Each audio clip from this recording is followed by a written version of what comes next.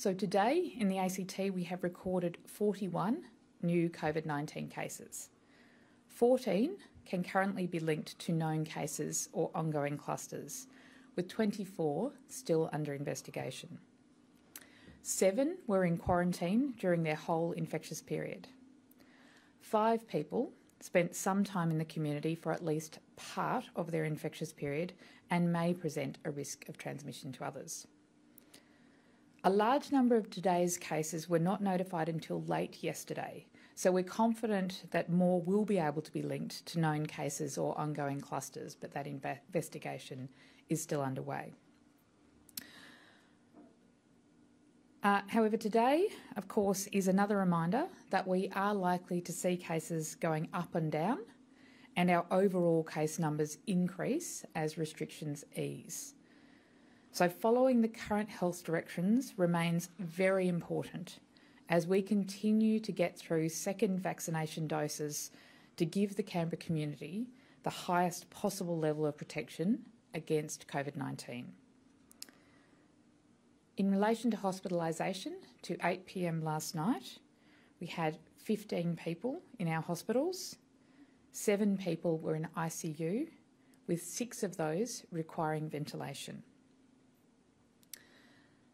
The number of Canberrans aged 12 and over who have received a first dose of vaccine is getting closer to 100%, having passed 96% today.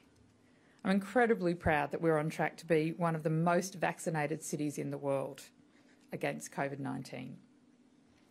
Of course, like New South Wales, we have reached the 70% double-dosed milestone for Canberrans aged 16 and over.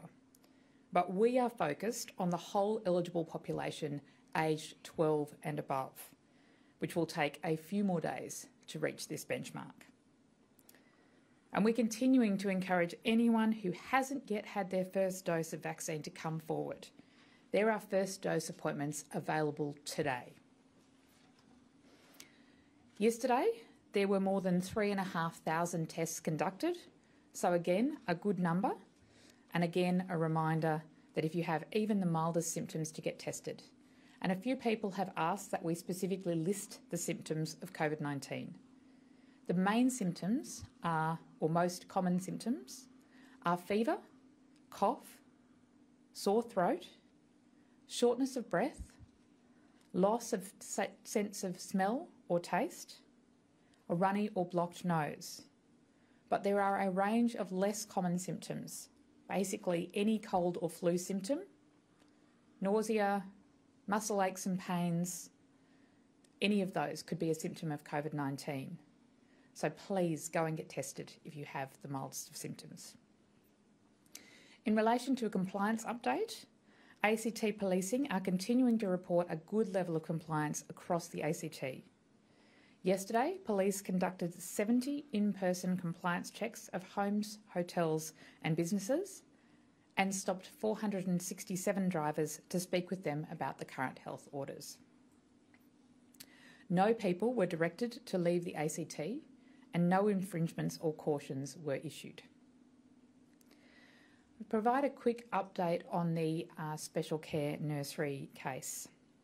Unfortunately, a second baby and 1 team member in the special care nursery at the Centenary Hospital for Women and Children have tested positive for COVID-19 overnight.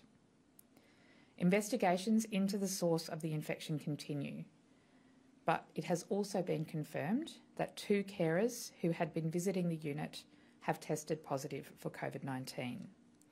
So this is a total of 5 cases now associated with the special care nursery.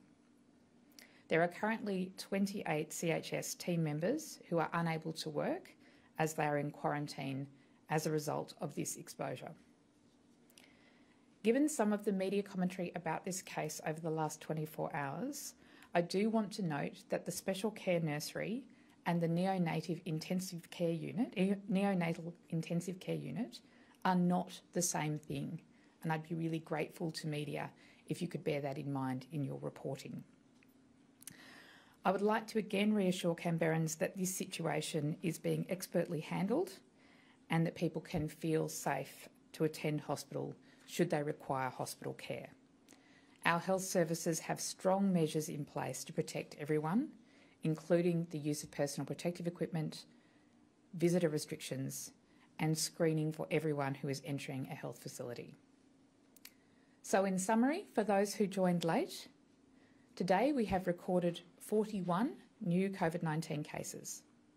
14 can be linked to known cases or ongoing clusters, and 24 are still under investigation. 7 were in quarantine during their whole infectious period. 5 people spent some time in the community for at least part of their infectious period and may present a risk of transmission to others. There are 15 people in our hospitals, 7 in ICU, and 6 requiring ventilation.